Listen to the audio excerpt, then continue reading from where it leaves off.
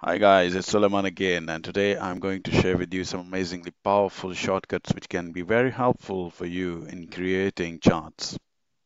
So let's start. Assume we have data here that is related to certain car manufacturers and their sales.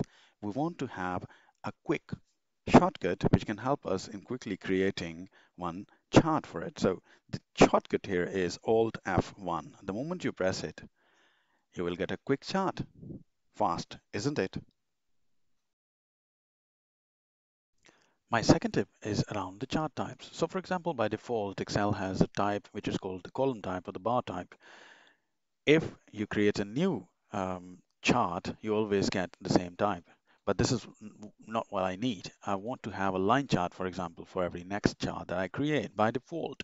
So it's not that difficult. Just simply right click on the chart, click on the chart types, and there we have line. Let's say, for example, I choose a line, click on it, right click, and you will find set as default. Simply select it and press OK. Now, this has not only changed my current chart type, but it has also enabled future chart types by creating a new, I will see a new one, a new chart type. Let's say, for example, I want to change it to pi in future. Again, I'll do the same thing. Right click, click on the change type, pi, and on the pi, I will click on set as default. OK. And then if I create a new chart, it will give me a pie chart. Now let's add another line here and let's see how we can add more data into a chart. So let's say, for example, we have a year's data, 2017, and another year's data, 2018 here. Now we want to create a chart for both the years, and let's say by default we created only for 1 year, and we want to add these lines into this chart. So simple.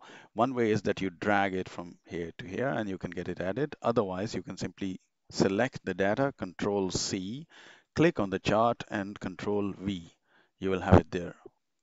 So Control C and Control V will easily enable you to get your data into. Now you cannot see the legends here, so I will click on the legends and we will see both the years are available. Okay, so let's move on and see how we can auto-populate our charts. By auto-populate, I mean that when I update data in Excel, I could see it reflected in the chart here as well. So let's say, for example, I put here in this chart data August and its numbers, and we can't see it here because it was not connected. And how to connect it is very simple. Select your data and press Control T. By Control T, I mean we create a short table.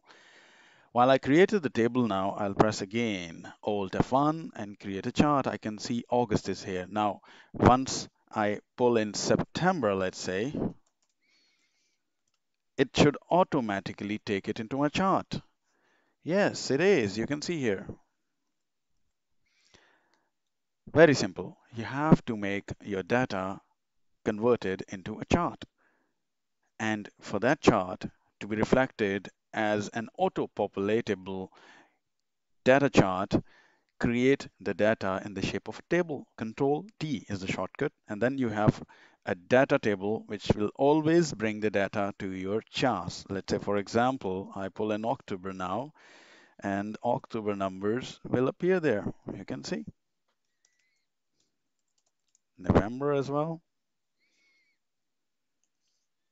and even December. So this is now a continuous process. You can carry on pulling in the data and it will be continuously reflected in your tables. Okay, then the next step I would like to explain here is copy and paste the formats of the charts. So this is very general while we are making management spreadsheet conversion into the charts and conversion into the PowerPoints. We need a lot of charts and types of the charts to be manipulated and copy pasted.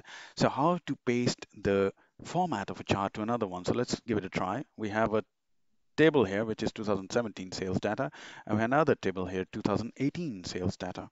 I will create a chart here, simply again using the same formula, Alt F1. I have a chart, but definitely it is not exactly what we are looking at here on the other side of the screen. So 2018 and 2017 chart formats are pretty different now. Now, how to make them similar? I will simply go select the old chart, Control C. Again, I'm selecting the 2017 data chart, pressing Control C, which is the shortcut for copying. Now I will click the 2018 chart. I will simply go to Home, click on the Paste and Paste Special. You can also use the Paste Special shortcut key. Paste Special is popping up here and it's asking me whether you want to copy the formulas or format simply. I want to copy the formats and press OK. You will have same formats for both of your charts. Simple, copy and paste special. Further to this, we often have problem with the sizes as well. For example, we have charts in our spreadsheets or in the presentations which are not matching in size, and we have to drag and drop often to bring them on the same scale. So to avoid this and make a precise match of both the charts, I will suggest you should go select both the charts, and then you should go on the format. On the format, you will see size on the side. So let's say I want to make the height on 5 centimeters for both of them and the width on 10 centimeters, let's say. And now we can see both of the charts are of exactly the same size. One more quick tip on data formatting. So for example, we have here millions of the data numbers, and generally, to all honesty, these charts are meant to give a summary and a brief data. So here, the numbers are not really very aligned with the purpose of the chart. So simply click on it, right click, you will see at the end Format Axis. Click on it.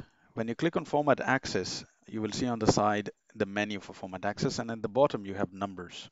Click on the numbers and it shows data formatting codes. So I would like to add a code here which will demonstrate what I want to see over there. So let's say I put here slash, then I put a dollar sign, and then I press 0, 2 commas, space, slash M.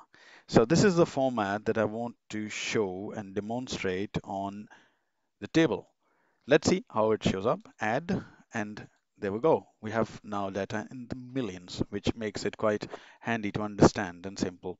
So if you want to change anything here, you want to change the uh, kind of a format here to euros or whatever, it's up to you. You can change and update as and when required.